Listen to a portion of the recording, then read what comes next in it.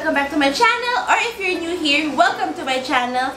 Jessie here, aka MissCheekyholic. So guys, if you are new, hello to everyone. Kung returning subscriber ka, so alam nyo naman guys na sobrang mahilig ako sa multi-purpose products, and I am very excited pag nakaka-discover ako ng mga multi-purpose products. Kasi guys, I'm a lazy girl, especially on a daily basis. Gusto ko isang product lang yung nilalagay ko sa face ko, mainly sa cheeks and sa lips.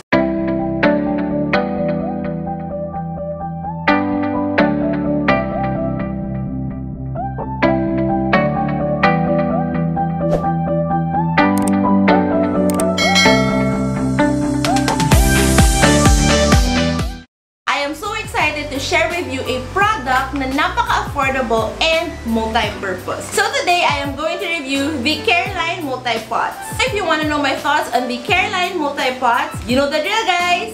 Please keep on watching! Okay guys, so before we start the review, I just want to let you know na currently, if you're watching this right now na in-upload ko, I'll be in Korea. So I'll be in Korea for the weekend. Mabilis lang naman yung trip ko, pero dahil doon, I'm so sorry, medyo na-delay na naman yung mga reviews natin. But don't worry guys, it's coming. It's coming talaga.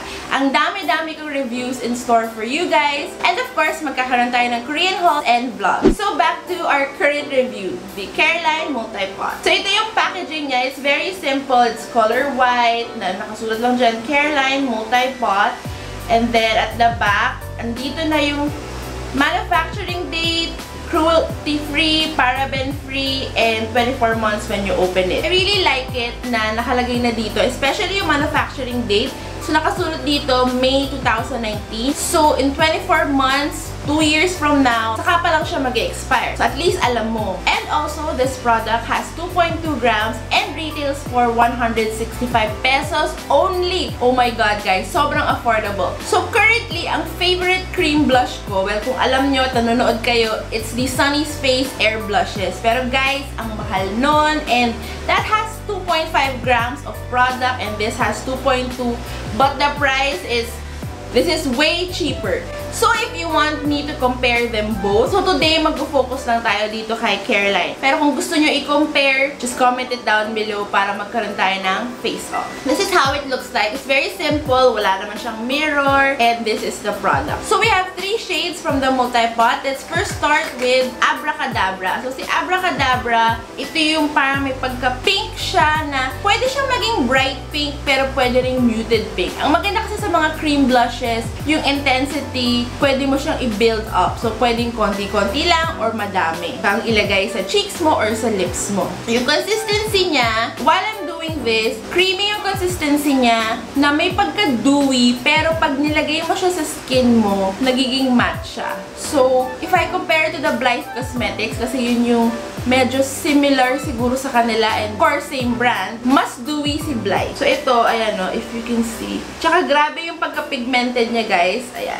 Pero, kita nyo, when you spread the product, nagla-lighten siya. So, especially when you blend it. Pink siya, pero hindi siya super bright na pink. Next, we have Magic Spell. Hindi ko na siya mabuksan. So, si Magic Spell, may pagka-peachy yung shade niya eh. Peachy na may konting hint of brown. Ayan o. Ganda. Actually, ang ganda ng shade na to. Bi-build up ko lang guys para mas makita nyo. And then last but not the least is what I'm wearing on my whole face. Is my favorite shade, Head Over Heels. So ito, nagamit ko na to guys. Alam ko na yung performance nitong product na to. But the 2 shades before Head Over Heels, ngayon ko lang siya na matatry. So again, these are the shades. We have Abracadabra, Magic Spell, and Head Over Heels.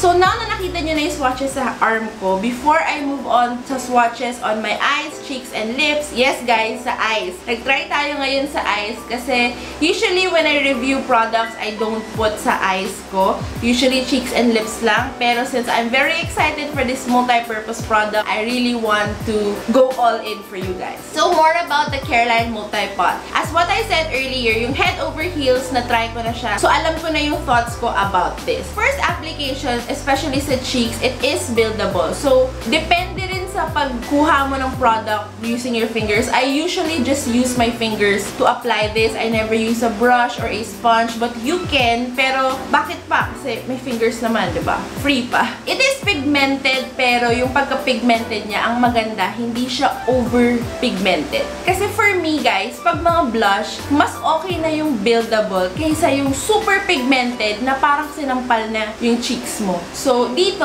konti-konti lang, and then, pwede mo i-build. Or kahit actually na marami kang ilagay, sobrang blendable niya na nagsusubside yung color at nasa-spread out siya sa cheeks nyo. So, I super love it na ganun yung case dito sa blush na to. Now, for the lips naman, pwede mo naman siya i-apply na you do this and then apply it. Pero what I do the dabbing motion. Kasi mas nagkakaroon ng pigment, sorry lang, pag dinadab niya lang siya. So, ang maganda dito, pag nilagay niyo siya sa lips, para kang nagkakaroon ng blurred out lip effect if you do the dabbing motion. Of course, if you do yung normal way, para lang siyang light lipstick. Ganun yung feeling niya sa lips. Actually, ngayon, wala nga akong maramdaman na may lipstick ako.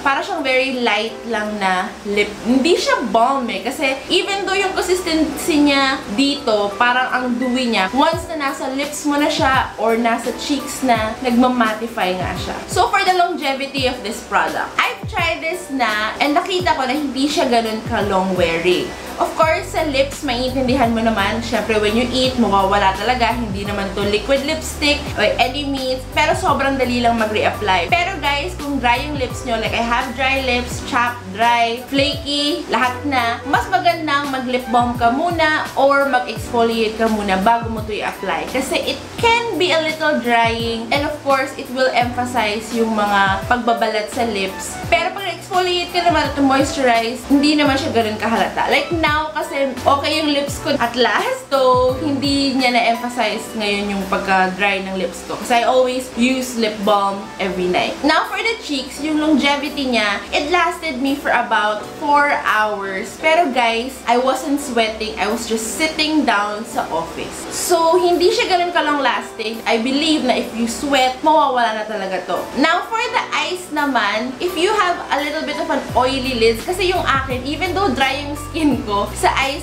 ko, minsan parang napapansin ko when I apply it, medyo dewy yung itsura niya eh. Hindi katulad dito sa cheeks or sa lips na matte siya. So, ang mas maganda, it will also help the longevity of the product if you put a translucent powder on your cheeks and also sa eye area. So, yun ang tip ko sa inyo, especially for oily girls and boys there.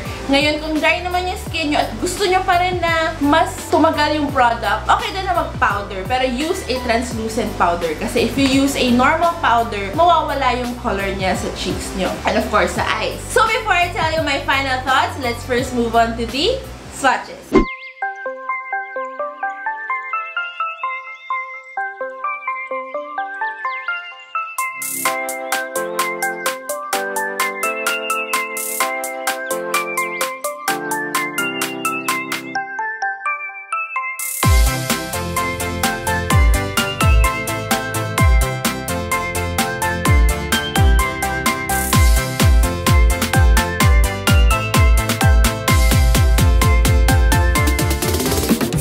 Wow.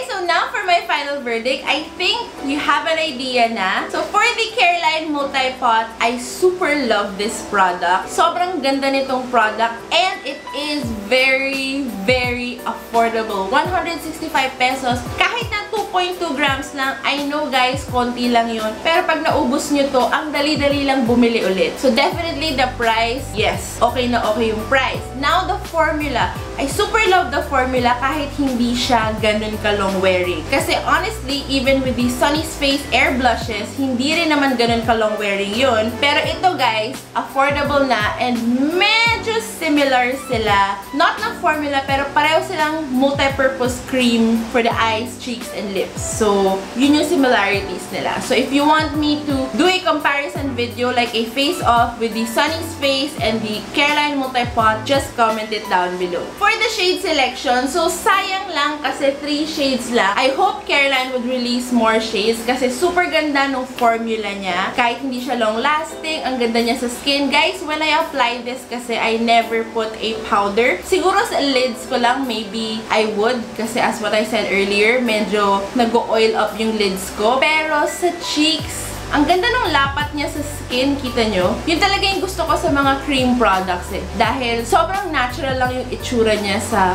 face mo. So basically, I would highly recommend this. Especially kung mahilig kayo sa mga cream products and multi-purpose products in general. So for the shades na marirecommend ko, I actually love everything naman. Pero siguro top ko would be Head Over Heels, this one, and the Magic Spell. Yung Abracadabra kasi pink, hindi ako masyado na wow dun sa color niya. So that's it for this video. Thank you guys so much for watching. Give it a big thumbs up if you like it. And if you are not yet subscribed, please do subscribe to my channel para naman maging part kayo ng ating Cheeky Fam Squad. So guys, if I reach 500 subscribers, magpapag-giveaway ako. So watch out for that. I hope guys na nag-enjoy kayo at may natutunan kayo sa video na to. So if you are looking for a cream blush or a multi-purpose cream na napaka-affordable, ayan na, Careline Multipot is the way to go. Guys, if meron kayong mga alam na ibang multi-purpose products and na gusto nyo i-review ko, just comment it down below. And of course, all details of this product and other videos to watch can be found in the description box down below. So yun lang guys, I'll see you again next time.